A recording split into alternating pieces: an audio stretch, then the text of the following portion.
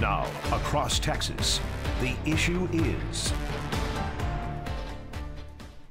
I'm Rudy Koski in Austin. I'm Greg Groogan in Houston. Stephen Dial has the week off. And this is Texas, the issue is.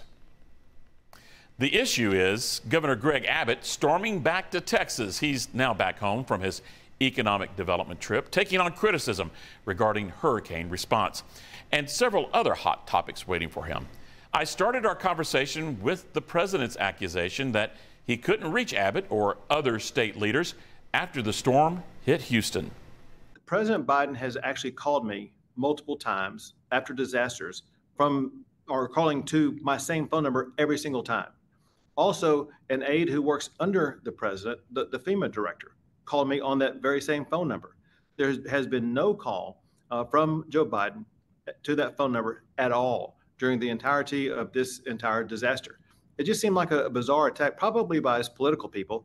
But I think what it really reveals is the struggles of a failing campaign and a failing presidency. When the storm hit, you were out of the country on an economic development trip. Before you left, this storm was tracking to Mexico. Do you regret doing this trip regardless?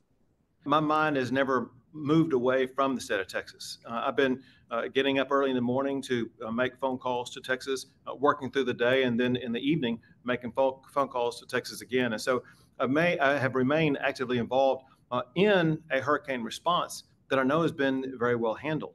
At the same time, we cannot lose sight of what the issue is, and that is we have to be able to face hurricanes, face disasters, and not lose power for days on end. Texans deserve better.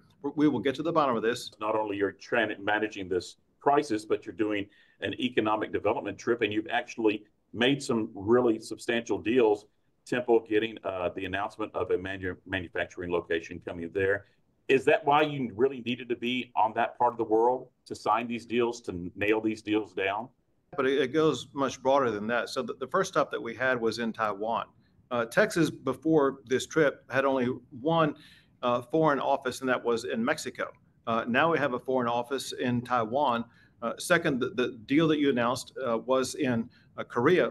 Also in Korea was my visit to Samsung. You're there in the Austin area. What Samsung has done, they more than doubled their initial investment in that massive facility up in Taylor, Texas. Now we're working on all of the related businesses that will be suppliers or service providers for Samsung to make sure that we can attract them to the greater Taylor and Austin area. And we are working on some expansion issues involving not just Toyota, but also with service providers of them in the San Antonio area. Then we'll be going up to Tokyo, working on more broad-based issues that will be very helpful to the entire Texas economy, adding, again, thousands of jobs and billions of dollars of investment. The numbers on the border continue to drop here in Texas. Are you pleased with that? If you look at the entire state of Texas and the states of New Mexico, California, and Arizona, and the three other states, illegal immigration continues to increase. In Texas, in the past year, since we put up all of the structural barriers, illegal immigration has decreased 74%. You'll see news coming out about increased efforts to build even more barriers. You know, everybody's talking about Biden's age. Are people fixating too much on his age and not about the policy when there are clear differences? So Americans are angry about the policies imposed by the Biden administration. But second, when you see his bumbling on national TV, on international trips, his inability to complete sentences is baffling to Americans and disconcerting to those. And they see someone who's not going to be able to fulfill 4 more years in office. There's certainly a lot to talk about from that conversation, which is why my word is whirlwind. Greg, what's your word? Rudy, this wasn't easy, but I'm going with snafu, and I'm guessing most of you know what that stands for. Oh, yeah, you're right. Mark Jones with Rice University sitting in for our Stephen Dial. Do you have a word for what the governor just said? I think it's also tough, but I'll go with politics. All right, and with that, the three of us will be back after this break to break down what the governor just had to say. Governor Greg Abbott swinging back hard, saying President Biden lied about him being MIA and holding up federal hurricane aid to Texas. Greg, whose punch landed with folks there in Houston? Geez, Rudy, talk about your unforced error. Joe Biden's the leader of the freaking free world with the CIA, FBI, Pentagon, and dozens of other high-powered agencies at his beck and call, and somehow he can't make contact with the governor of Texas. Seems pretty weak, and particularly weak when you are trying really hard to look competent.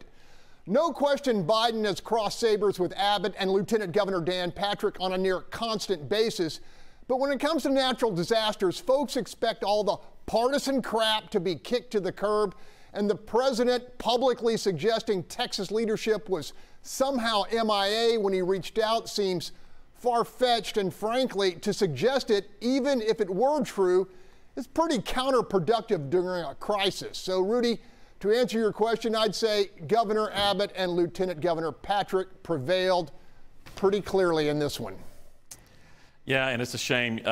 Patrick even brought this up in previous news conferences that they're having to spend so much time dealing with that when they should be focusing in on hurricane recovery, and they don't want to deal with the politics. And speaking of Patrick, during the storm, the lieutenant governor taking the title of acting governor, heard that a lot. You know, the governor, Abbott, didn't seem to mind that. Mark Jones, as a university professor, you understand constitutional power sharing clauses.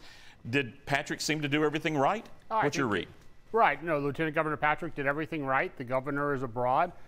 He's always the acting governor when Governor Abbott is away. In this case, he needed to take a more proactive role because of Hurricane Beryl, and I think everything he did was by the book and exceptional. I think we just had some misinformation coming from the president's office, and then unfortunately repeated by some local office holders here in Houston, as well as some local media outlets. You know, Dan Patrick certainly is a Houston guy. He's from there. Greg, has the Center Point storm response, though, overshadowed how he has managed the state response? Rudy, folks here are hot, both literally and figuratively. Many believe Center Point let cost-cutting and profit-making play too big a role in their preparation, which was clearly impacted by forecasting, which proved less than accurate. Bottom line, when this is all said and done, they've got some explaining to do to Lieutenant Governor Patrick and the Public Utility Commission. Let's remember, CenterPoint has been awarded a monopoly to service not just the fourth biggest city in America, but also most of its highly populated suburbs. With that profit-making privilege comes loads of responsibility, and their performance thus far in a Cat 1 hurricane does not generate a ton of confidence, given bigger, badder storms could easily be heading our way.